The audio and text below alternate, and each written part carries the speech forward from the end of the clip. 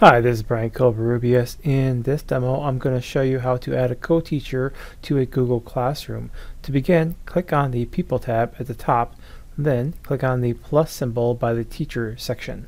I'm going to try to add somebody who's outside of my organization, and what you'll see is when I add them and then click Invite, it's going to give me an error message saying I can't add them because they're not within our domain.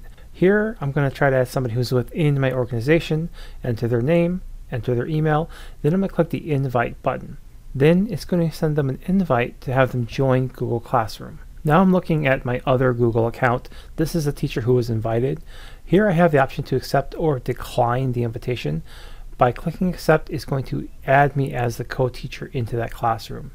Now when I go over to the People tab, I'll see the original teacher who is the owner and me who is the co-teacher. I have the option to leave the class. Next, I'm going to show you how to transfer ownership of a Google Classroom.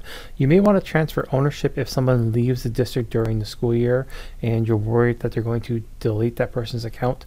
I'm going to look at this Google Classroom as the owner. I can transfer ownership to a different co-teacher in the classroom. Find the co-teacher, click on the ellipses menu, and then select Make Class Owner. It allows you to confirm if you want to transfer ownership. To do so, click on Invite. The co-teacher will receive an email letting them know they've been invited to become the owner of the Google Classroom. From the email, the co-teacher can click on the blue Respond button. This will open up a new window, prompting them if they want to become the class owner. Then they can click on Accept to accept ownership. From there, they are now the owner of the classroom. If I go over to the People tab, now I am not the co-teacher, I'm the actual owner, and the former owner is now the co-teacher. That was a quick demo on how to add co-teachers and how to transfer ownership.